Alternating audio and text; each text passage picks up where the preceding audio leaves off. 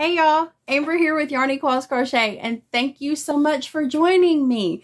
Today, I have yarn. I actually have quite a bit of yarn that I need to show you. It is all the yarn that I have purchased since January 1st of 2022. I just realized not long ago that I've not shown you yarn that I've purchased.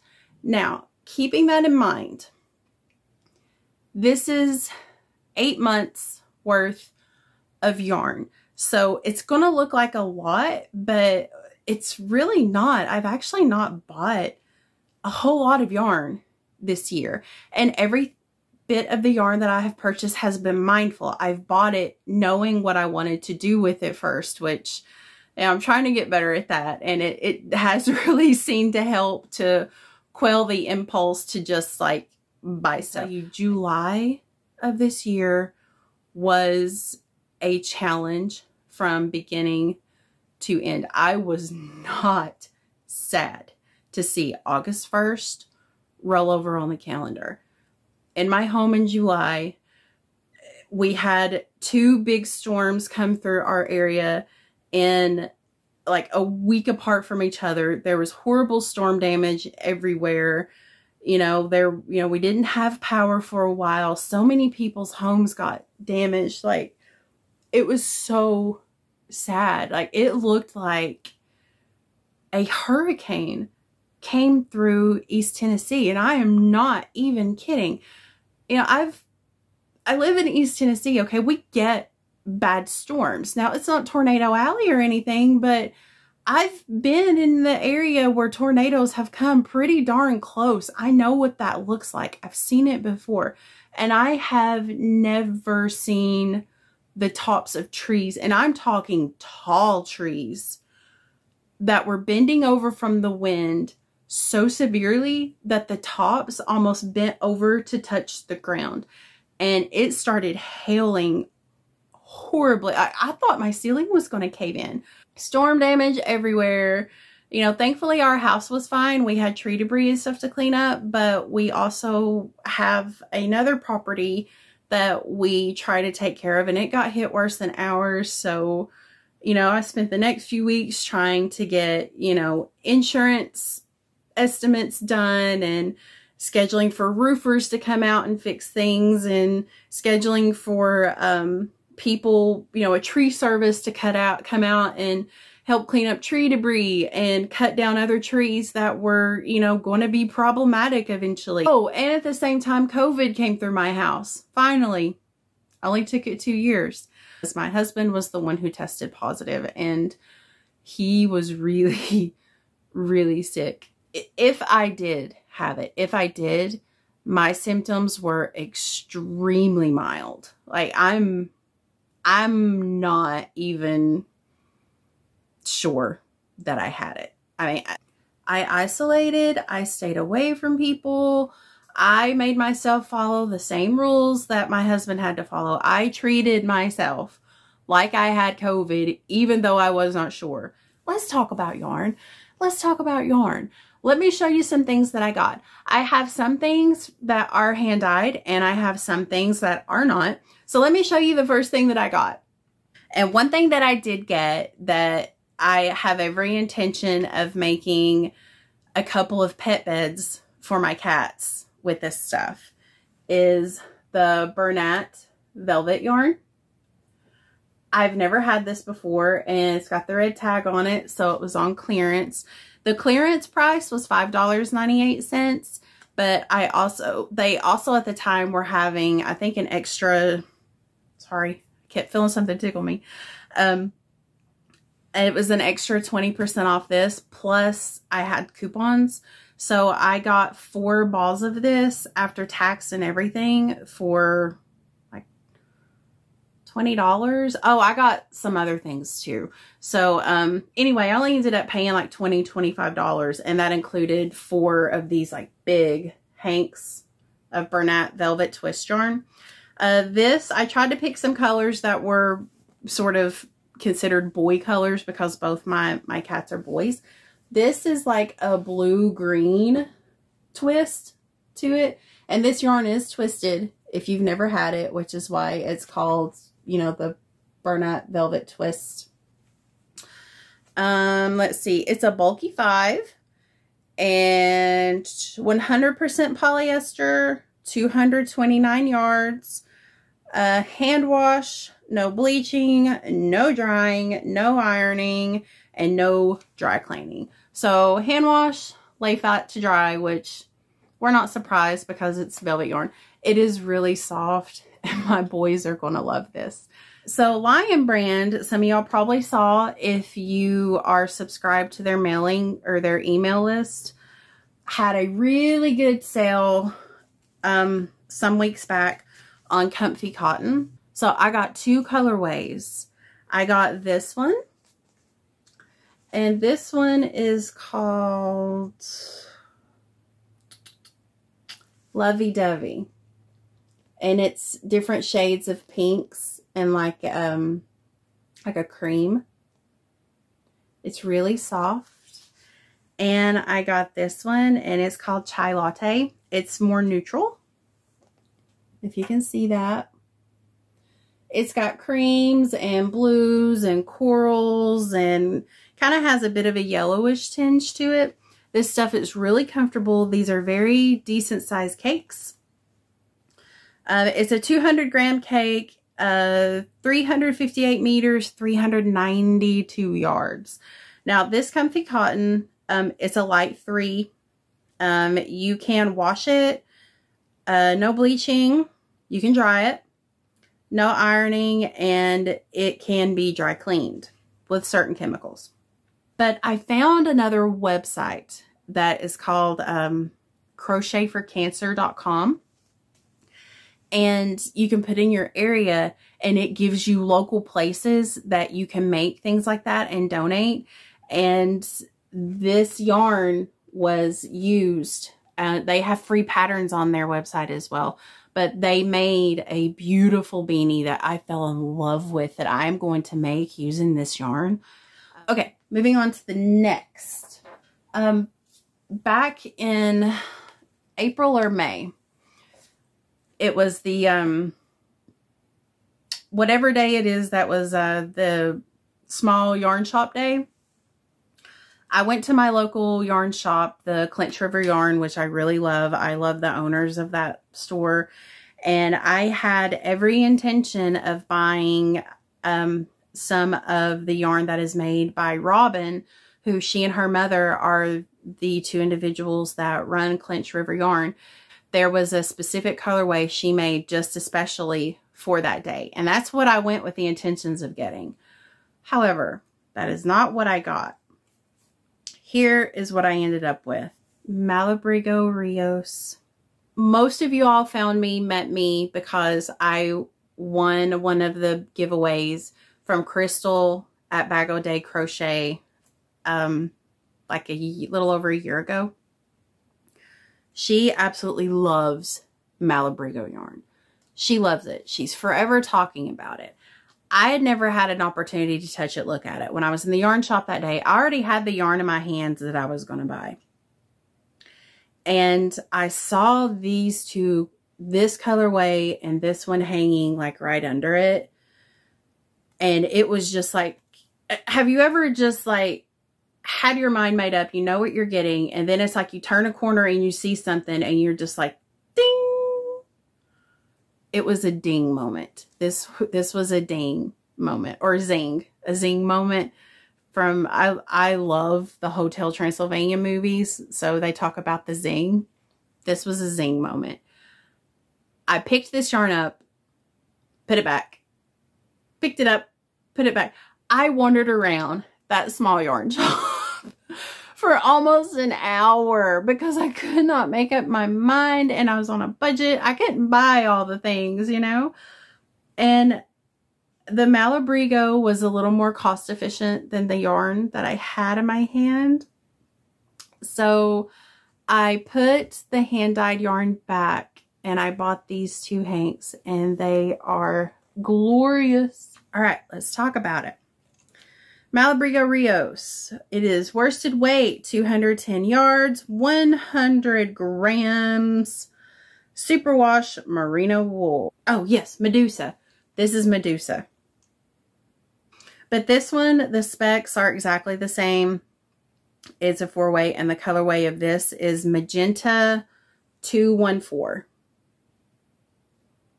But I absolutely loved these. So I got these on Support Your Local Yarn Shop Day. I have something special that I need to show you all. And this item is old. This is my baby blanket. This blanket was crocheted for me, made for me, while my mom was still pregnant with me back in the early 80s. It was made by a family member who is a man. And I don't know that I ever got to meet him. He passed away when I was either right before I was born or when I was very young, because I actually don't remember meeting him. But the reason that this blanket is pink and blue is because at the time, no one knew if I was a boy or a girl yet. So he just made it pink and blue.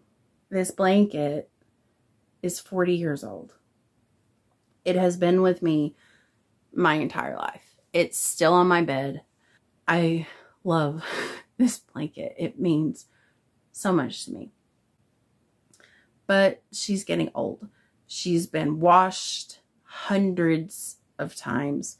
She's faded. You know, she's getting holes, and I try to repair them as best I can, but it's time for her to be retired. And I don't want it to fall apart any more than it already has. So I decided that I needed to make a new blanket. I bought some yarn from Sorella Yarn. Y'all know Sorella. I've talked about that yarn company before. She had a colorway or colorways collection that she released last October called the Salem Collection, and I absolutely fell in love with it. And in January, she had a greatest hits sale that had the Salem Collection, parts of it in there. And I had to buy some. So here's what I got. And I bought all of this with the intention of it being retiring this little girl and bringing her big sister in to do some work. Something kind of cool happened, actually. Colorway that I wanted was called Sarah Good. And in the history of the Salem witch trials, the story of Sarah Good, which I'm not going to go into it, is pretty tragic.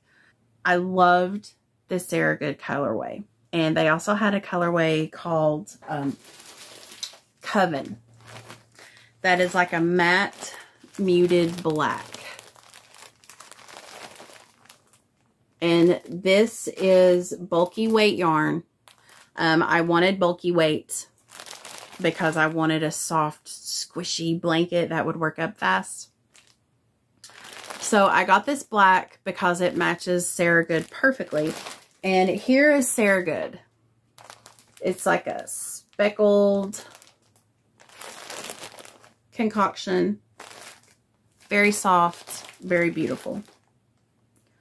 When I got this yarn in the mail, I was sort of let down because it did not look the way that it looked in the photo. And I know with hand-dyed yarn, it is not going to be exact. But I have bought yarn multiple times from Sorella, and it has never been like that off. But you know what? I was happy to have it. I mean, like 3 seconds after I thought that, I was just like, yeah, whatever, it's great. Who cares? Not even a week after I got this yarn in the mail, I get an email from Sorella Yarn Company saying, hey, we made a mistake in our yarn dyeing recipe for Sarah Good. Some of the orders got out before we could correct it. Some of them did not. Yours was one of the ones that got sent to you before we realized, oh my gosh, we got this recipe wrong. This isn't right. We're sending you brand new yarn that is correct. We are so sorry. Please keep the yarn that we sent you as an apology gift. We are correcting our issue and your new yarn is on the way. And I was just like, oh, really? So essentially, I got an entire 5-pack of hand-dyed bulky weight yarn for free. Here's what Sarah Good is really supposed to look like. And I wish I had the proper lighting to show you just how moody this colorway is. And as you can see, these two don't even look the same. But this yarn's still beautiful. I'm incorporating it. While I was waiting for the hand-dyed yarn to come in, Premier Yarn had a sale on bulky weight wool yarn. And I thought, great, they've got solids. I'll get a couple of solid colors to go in with Sarah Good, and I can make me a good, decent sized blanket. So I bought these two colors to go with Sarah Good. I got this burgundy. It's deluxe chunky 100% wool from Universal Yarn that I bought from Premier. Got an excellent price on these. And I got this hunter green.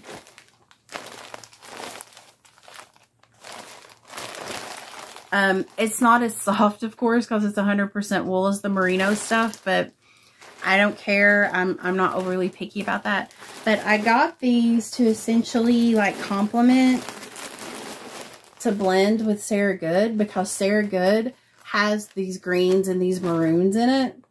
And then once you add Coven, like I had plans to make this epic, cushy, bulky weight blanket to give my girl down here, my sweetheart little baby blanket, the retirement she deserves, because I want her to live forever. I have all the yarn I need to make this blanket. This is just going to be a little side project for me to do over time. But I got to thinking the other day, maybe I shouldn't use all that awesome bulky weight yarn for that blanket. What if I made an amazing wearable out of it? Like this awesome cushy sweater or cardigan out of this merino wool yarn, because I have 15 skeins of merino bulky weight hand-dyed wool. Should I use that on a blanket? Like, would that be a waste? Should I make a wearable with that? Because I still have these that I bought last summer that I haven't used yet.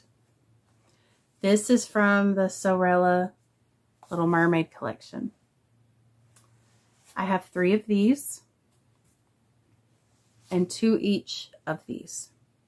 Should I use this fine weight yarn? Because this is a #1 fine. This is fingering weight, which is part of the reason why I haven't used it, because I'm kind of like, I've never worked. I mean, I've done yarn thread before, but just a little bit. I've not worked with yarn this tiny. But should I make a nice fine weight merino wool blanket that it would just be a nice little extra layer to have on you with the Little Mermaid yarn? Because let me tell y'all, if you did not watch the Little Mermaid video when I got this yarn, and if I can remember, I'll put a link for that video up here in the corner. The Little Mermaid and Sleeping Beauty were my absolute favorite Disney movies. Still are. Even though I have some that are up there, those two will forever be on repeat for me. I loved The Little Mermaid. Loved it. So now I'm thinking, for something as precious as this blanket is to me, if I'm going to retire this one, should I use yarn that was inspired by something else that has been just as precious to me for almost as long? Because I was 6 years old, I do believe, when The Little Mermaid was released in the late 80s. And I remember being obsessed with it instantly. Should I replace it with this Little Mermaid yarn? Because keep in mind, I have 7 skeins of all of these put together. should I just make a nice, lightweight Little Mermaid yarn blanket? Mermaid yarn blanket to retire my girl and use that bulky weight down there to make a really cushy sweater, cardigan, or maybe even both.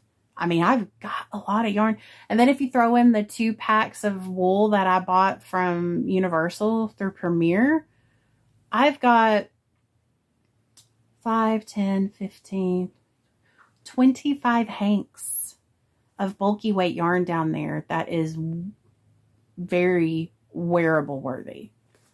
So what would you all do? Would you make a lightweight, fine weight Little Mermaid blanket for her? Or would you make a big bulky, cushy weight blanket with the bulky yarn? What would you do? Because now I'm second guessing. Now I don't know what to do. So I could use your help. Okay, next. My friend Jean, who I love. Love Jean. She's one of my favorite people in this whole world. She is from Rhode Island. She's, lived in Tennessee for a while. She and I met through our running group. And she goes multiple times a year back to visit Rhode Island. And there's a small yarn shop there where they dye their own wool. They make it. They do all the things. And she wanted to buy... She thought she was buying a crab that had been like an amigurumi crab made out of some of their wool up there. And this is the name of the company, Northlight Fibers. They have a website, northlightfibers.com if you're interested. I'll go ahead and tell you though, they're not cheap.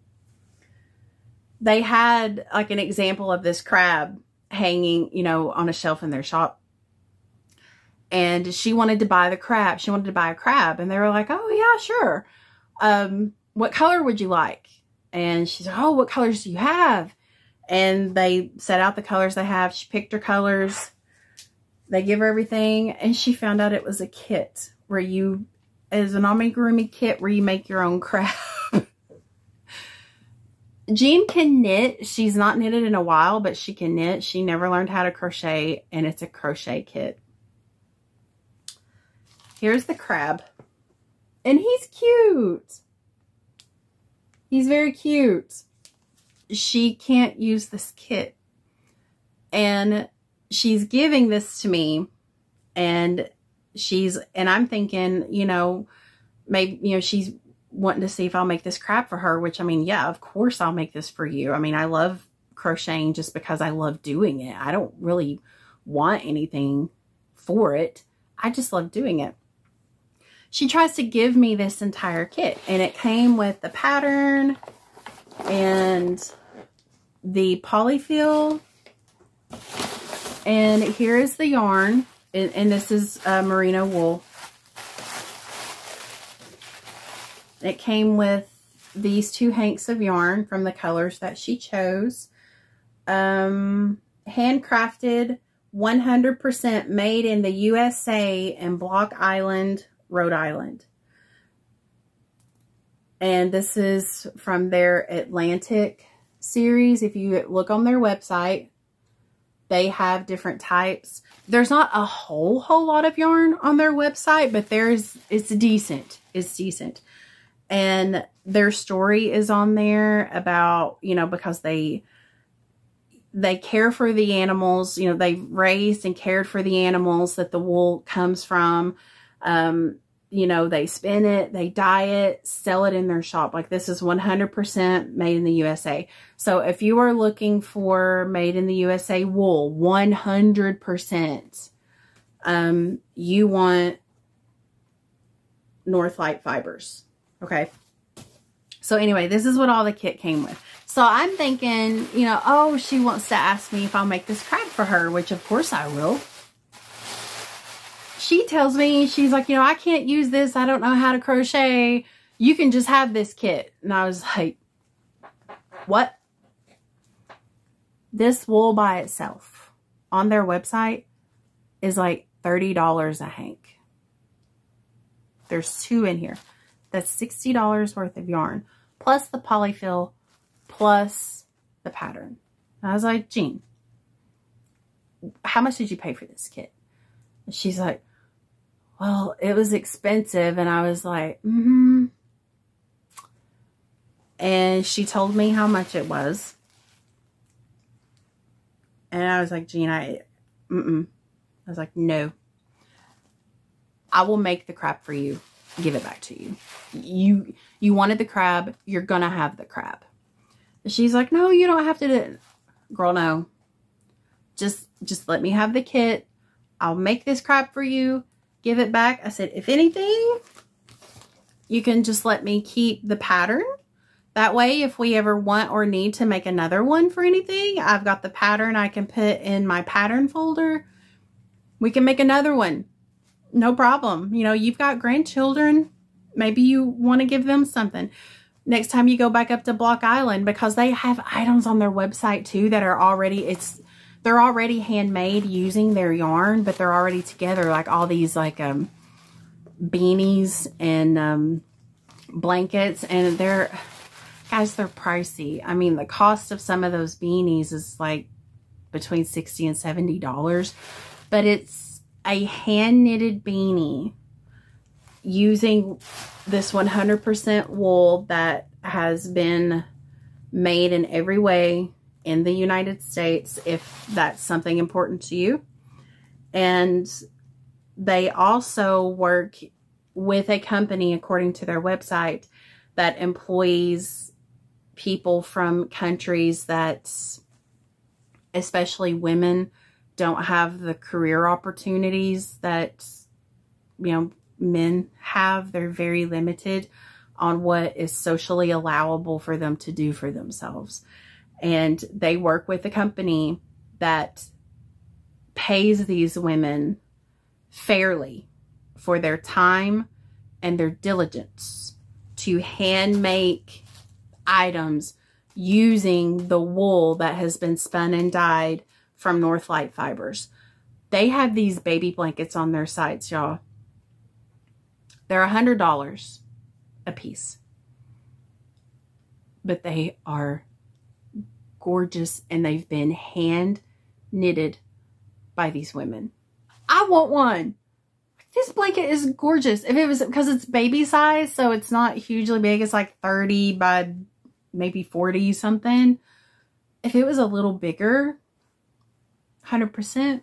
Oh, I have an update for you. I have an update. The video that I put out, I think it was before this one, using the baby blanket, the tri-color linen stitch baby blanket, using that polyester yarn that was fringy, that I said I was kind of worried. I didn't know how it was going to hold up with longevity and whatnot.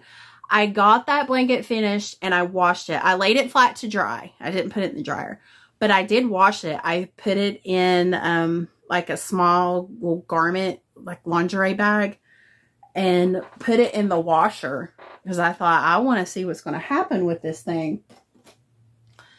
And just washed it with the other stuff, as I wanted to see if it peeled up, if like the fuzzies came off of it and got all over the other stuff. I wanted to know what was going to happen because I was kind of worried. Let me show you what happened. Ta-da! Nothing happened. Look. It smells good. It's clean. It didn't fuzz up. It didn't peel up. It went through a basic casual wash cycle in a garment bag like a champ. Held up beautifully. So for anybody that was curious, this thing washed in a washing machine on a normal regular cycle in a garment bag. Just fine. That made me really happy. So now I got all these baby blankets finished I was working on. I can get this stuff packed up, mail it to my cousin in Nashville for her baby, who's now 4 months old, because I couldn't get my stuff together to get these things made on time. Thank you all so much for joining me today. Thank you for hanging in with me. I know this video is really long, and when I see you again, we will be talking about this little guy. I'm excited about this one. I can't wait to get started on it. Right now I've got a couple of birthday presents that I'm trying to finish that I'm hoping to get done in the next couple of days because it's 2 beanies. So, you know, we can whip those up pretty quick. So as soon as I get that done, we're going to get started on this Annie's kit, and I'll be back with you. We'll talk about it and go from there. So have a wonderful rest of your day. I appreciate you all so much. I enjoy spending time with you, and I will see you next time. But until then, happy yarn crafting.